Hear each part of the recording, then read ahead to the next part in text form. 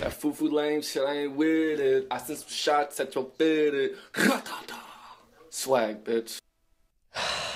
Okay, that's Vine star Bryan Silva, and he was arrested yesterday after a police standoff. So what happened, according to police, which a call was made by a neighbor. So, quote, the police say it was a domestic disturbance. A female caller said that she was threatened with a firearm. They responded, began an investigation.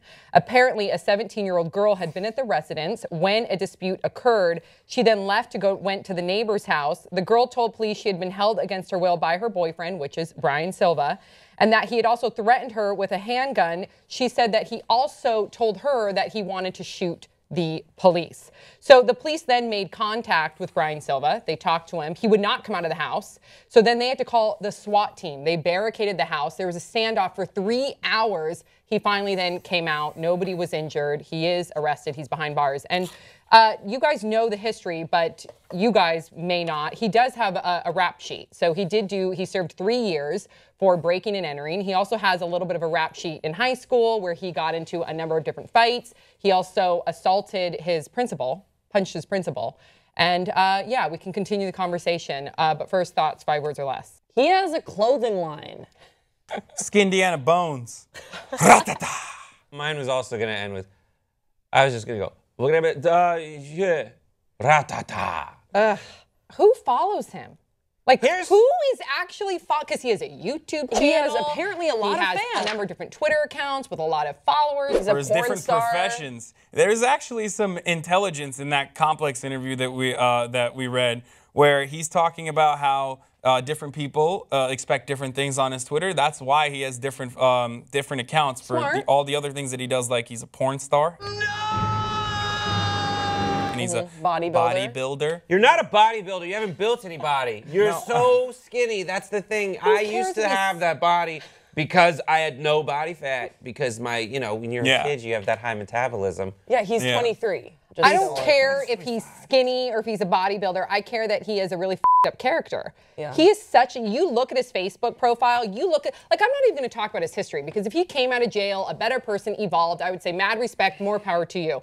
But when you listen to his interviews, he has no remorse on his past behavior. He brags about his past behavior. He wears it like a badge of honor. Like, I went to prison. I can use the N-bomb. Here's why here's why he can't. He can't do that. You can't use the N-bomb. A lot of his vines are just a gun.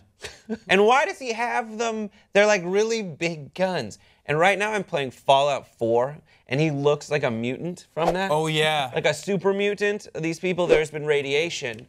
But there's good super mutants, and they face this kind of like adversity, and they come out with positive personalities. This guy's one of the ghouls in the wasteland that animates and tries to scrape your face off. But okay, I agree with you. I think that he looks. Good. Thank you. I think he looks really creepy. But what I don't understand, and I understand that there's like this captivating quality to him, where it's like, what? Absolutely. What? Why? But then why would you be like, I want more of that? tears. Let me subscribe. Let me follow. The What? reason he has so many loops is because it takes like 30 to figure out what he said. Yes. That is actually a genius. Yeah, But the strategy. followers, who is clicking like yes? You don't more? follow really weird things on like social media. Like I look at like racist profiles because I want to understand like what motivates them. but Like then what you is also- but it's also because you're racist. But then don't follow them. But then you look at some of the comments where people are applauding him, and where girls do they write in, I want to bang you. And I'm like, what? Why? Here's what happens: there's different kinds of people who follow any individual. There are different tiers of people out there who follow different numbers of Vine stars. So if I follow 10 people, then every time that guy uploads something, I'm going to see it. But if my thing is to follow a lot of Viners, then I can follow 150 people. So the odds are that at any given time in the top of my feed, it's going to be that guy's stuff is lower. So he gets those people who are like, whenever they get a Vine star forwarded to them, they just click follow and then move on.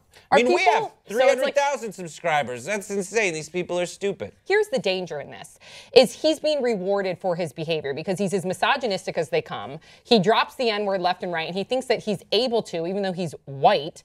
And there's a number of different things where he brags about his behavior, but then he's rewarded by some of the comments or by the amount of followers. That's what's scary about when this. you're faced with real life consequences, eventually you're going to get in trouble. And this has just happened recently where now he's going to jail for possibly a very long time. And he didn't care. What was he saying? On his Facebook page, he was uploading videos as the cops were surrounding the house. He's like, I see you 12, like I see you like suck my 9, like pointing a gun. It's not that he doesn't care. I think he's just so stupid that he doesn't understand the real life consequences of what's about to happen to him. Okay, you guys, please continue the conversation. Share your thoughts on Bryan Silva. I almost forgot his name. That's a good thing. Forget it. So please share your thoughts. And if you do follow him, please tell us, what is the appeal? Why do you follow him? We want to know. And also check us out on watchable.com. See you guys next time.